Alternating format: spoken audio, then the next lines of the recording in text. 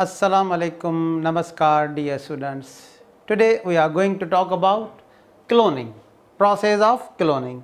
First of all, definition of cloning.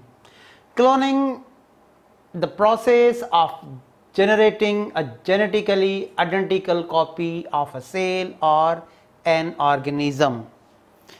Dear students, cloning एक ऐसे process को कहा जाता है जिसमें किसी भी सेल की या किसी भी ऑर्गेनिज्म की जेनेटिकली आइडेंटिकल कॉपी प्रोड्यूस की जाती है। अगर हम सेल की बात करें, अगर हम सेल की duplicate genetically identical copy produce करें तो इसको कहते हैं सेल क्लोनिंग। अगर हम किसी भी होल ऑर्गेनिज्म की जेनेटिकली आइडेंटिकल कॉपी प्रोड्यूस करें तो इसको कहते हैं ऑर्गेनिज्म क्लोनिंग। आज के लेक्चर में हम नेचुरल क्लोनिंग भी पढ़ेंगे और उसके साथ साथ आर्टिफिशियल क्लोनिंग के एग्जांपल्स भी पढ़ेंगे। सबसे पहले हम डिफाइन करेंगे बायोलॉजी में क्लोनिंग किसे कहते हैं। What is cloning in biology? Cloning in biology is the process of producing genetically identical individuals through asexual reproduction.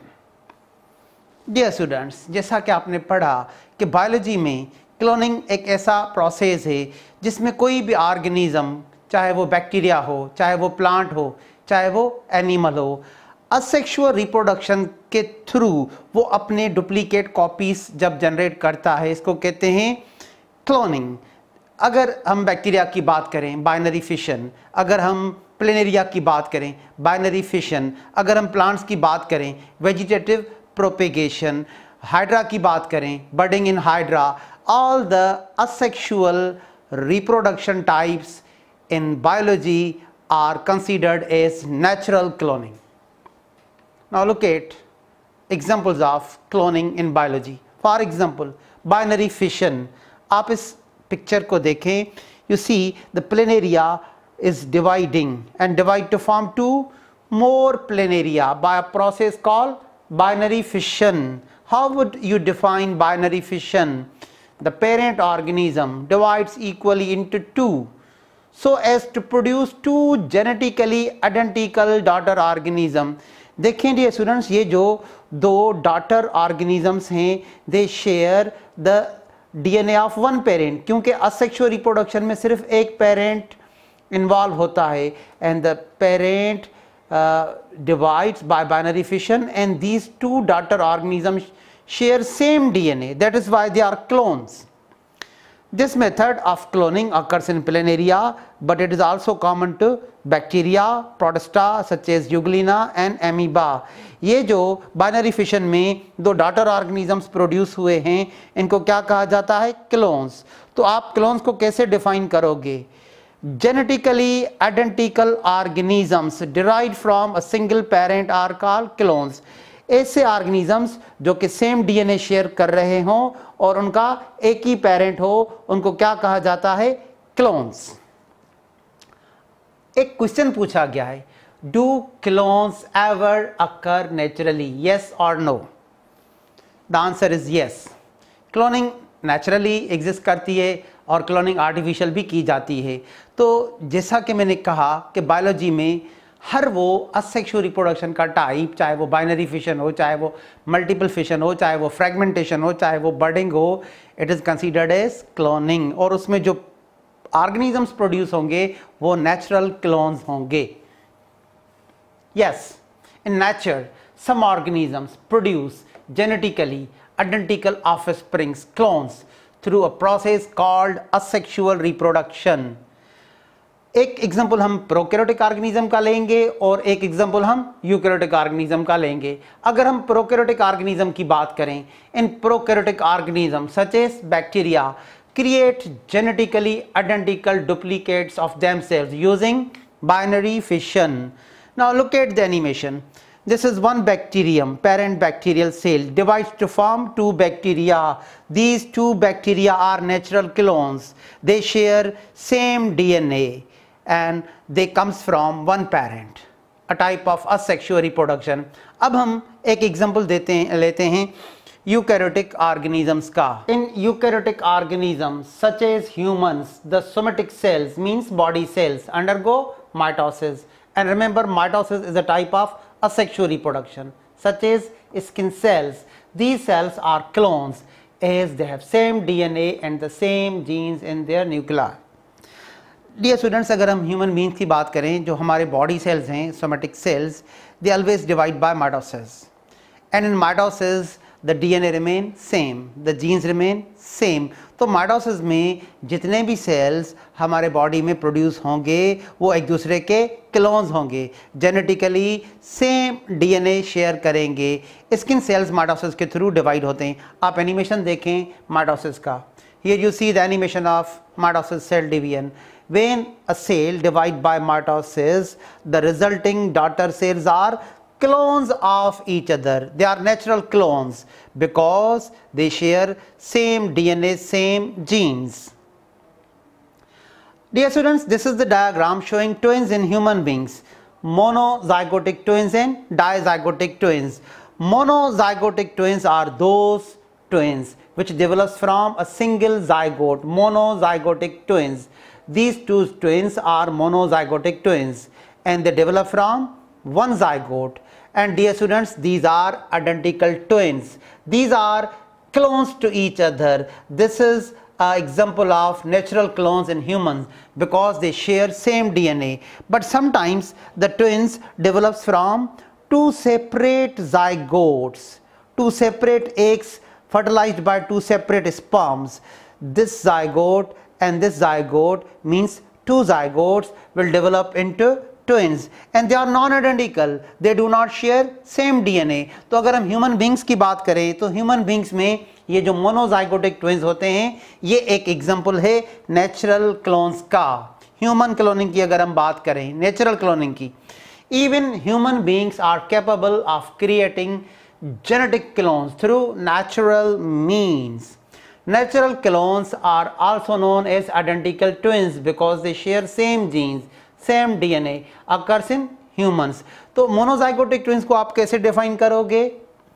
Identical twins, also called monozygotic twins, are produced when a fertilized egg zygote splits, creating two embryos that carry identical same DNA.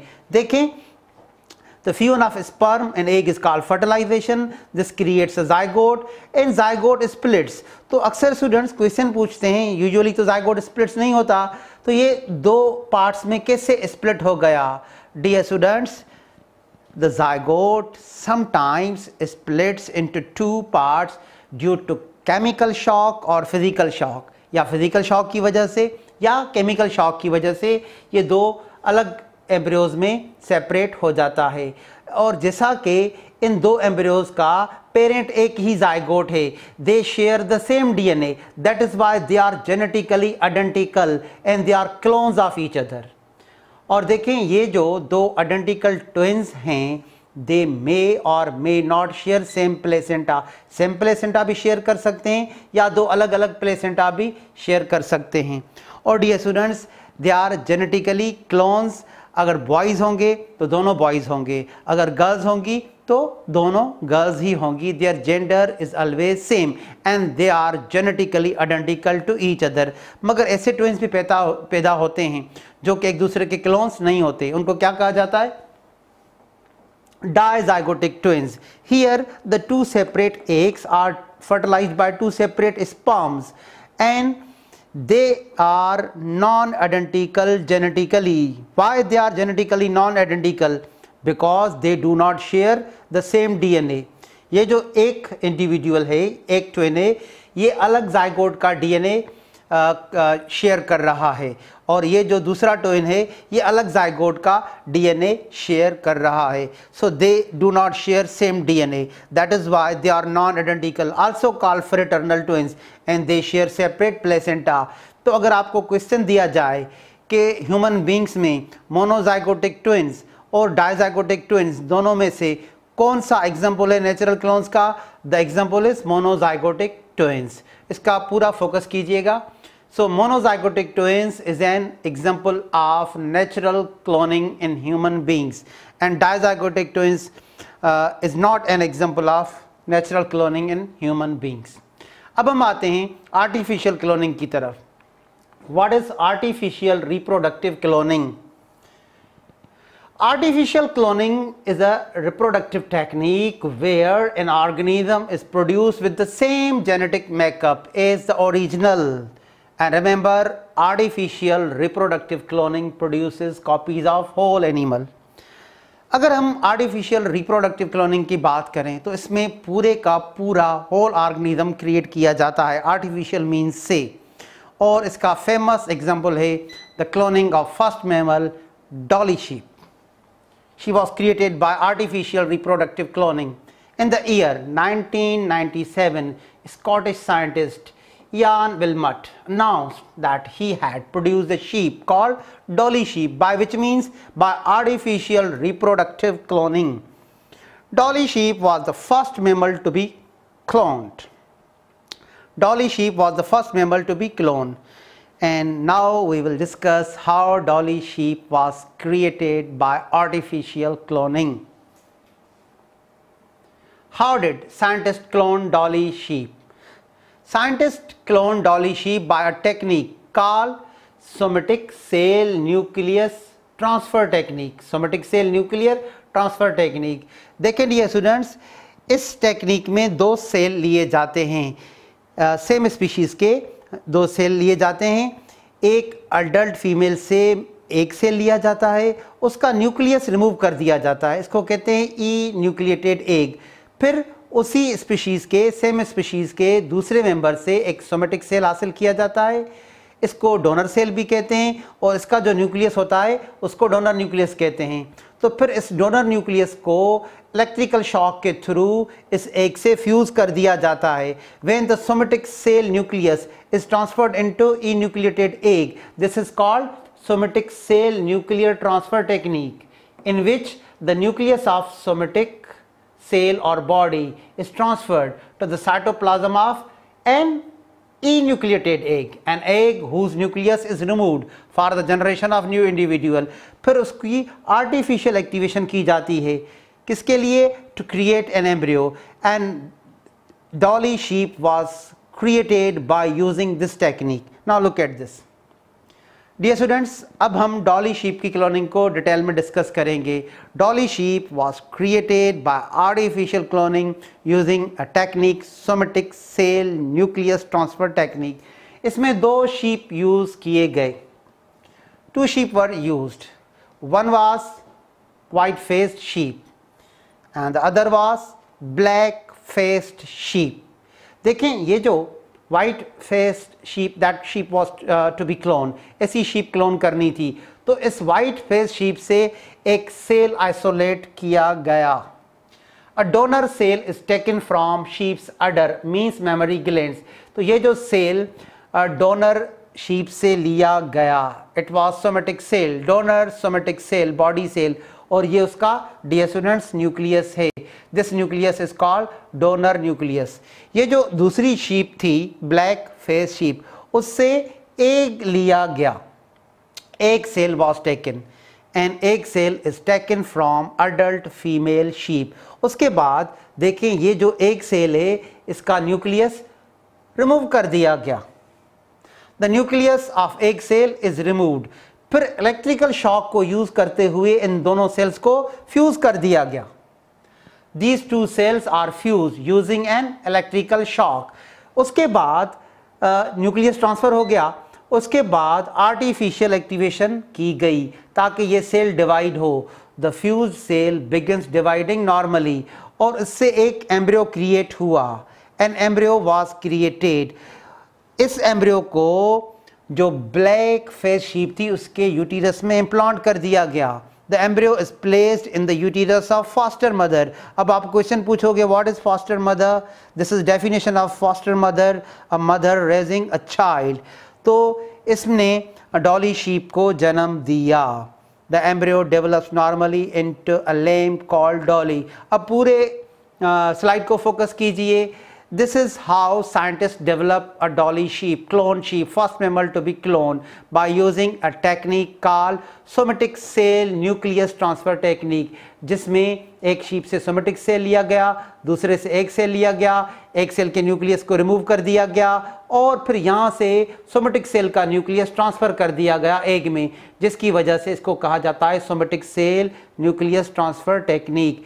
फिर ये एक artificially इसको divide किया गया, activate किया गया division के लिए, एम्ब्रियो क्रिएट हुआ, एम्ब्रियो को फास्टर मदर में इम्प्लांट कर दिया गया उसके यूटेरस में, और उससे डॉली शीप ने जन्म लिया। So dear students, this is all about the cloning. We have discussed natural as well as artificial cloning. Thank you dear students, wishing you all of the best.